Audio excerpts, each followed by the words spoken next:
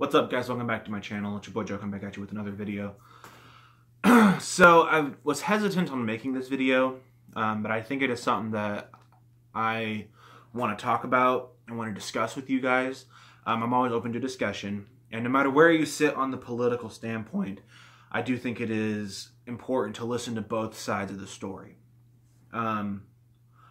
So I want to talk to you guys and talk about what the term real America is. Like, what is real America?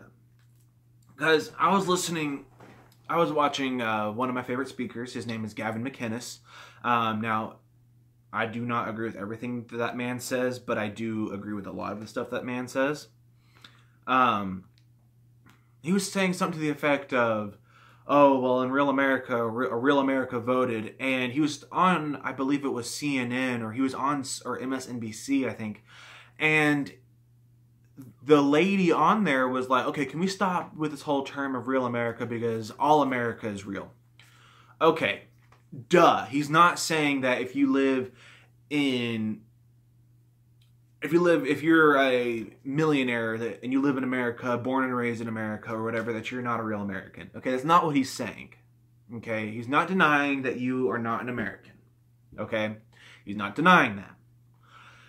But people who live in big cities like Charlotte, Denver, Chicago, Los Angeles, New York, Boston, Las Vegas, San Francisco, Washington, D.C., Seattle, Houston, whatever. He's not discrediting that they are not real Americans. He's not discrediting them at all. In fact, a lot of people who live in them are good American citizens. Now, with that being said, if you live in those cities and you grew up and you've never been outside those cities, then you don't know exactly what real America is all about. Okay? You don't know what that is. You don't know what it means to basically live paycheck to paycheck. Most, not saying all of you, I'm saying a lot of them. Okay? Because first of all, you got to have over $500,000 to even live comfortably in a big city like that. And I'm not saying over $500,000. I'm saying over, like, that's your salary for the year is over $500,000. Okay? You got to have that much to live in a city like that, okay?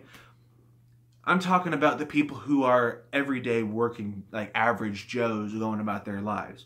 People who work like 8 to 5 jobs and make about $4,000, give or take, a month. Okay, people who don't make that much. People who make less than $50,000 a year. Okay, the middle class, the lower middle class, and even the low class, or whatever you call them.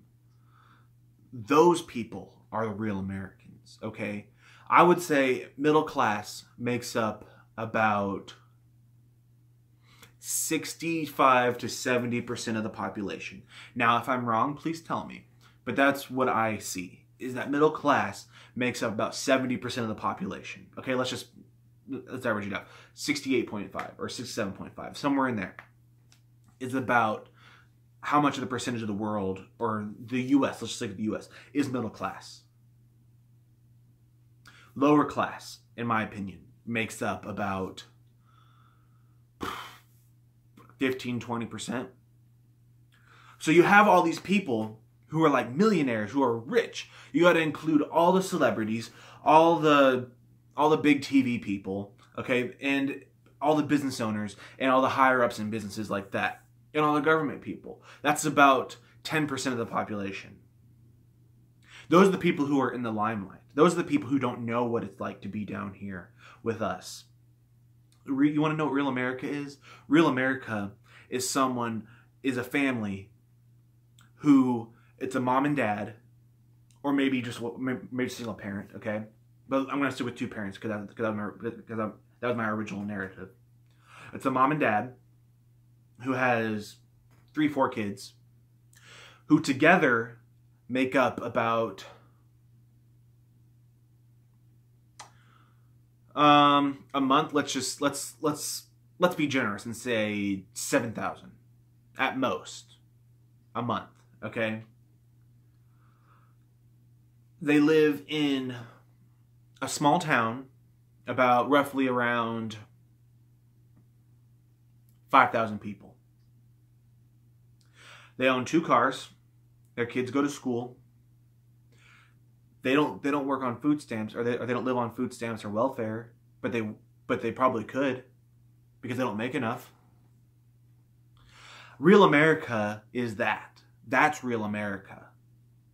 Real America is people who go out there, who support their police, who support their firemen, who support their first responders of any kind, who support their military. Maybe one of them was former military or has family that was former military.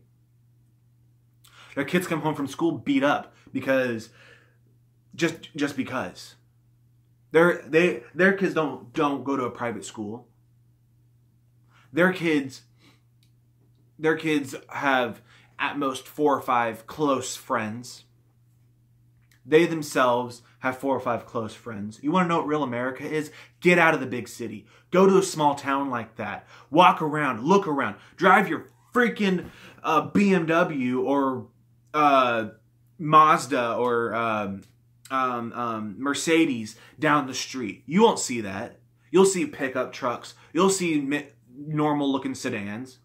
You won't see these big things. When you get out of your car, you won't have paparazzi following you around. You'll have people staring at you because they might have seen you.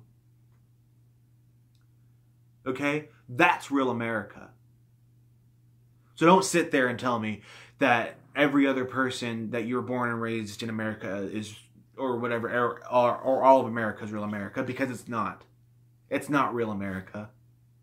The Midwest. Go to Nebraska, Kansas. Go to Oklahoma. Go to Arkansas, Louisiana. Go to Colorado, Wyoming, Montana, North, South Dakota, the Midwest. Go to Northwest Florida. Go to Milwaukee, Wisconsin. Okay? Not these New York, Boston, LA, Seattle, Charlotte. All these big cities, and you think that you know what real America is. You don't know what real America is. You don't know what it's like living paycheck to paycheck. You don't know what it's like coming home from school, crying because you got beat up, because some bully thinks that you live the high life when you know that you're still living paycheck to paycheck just because your parents sacrificed 1 month of their pay to give you the present you wanted. For those of you out there who do know what that is, you know what I'm talking about.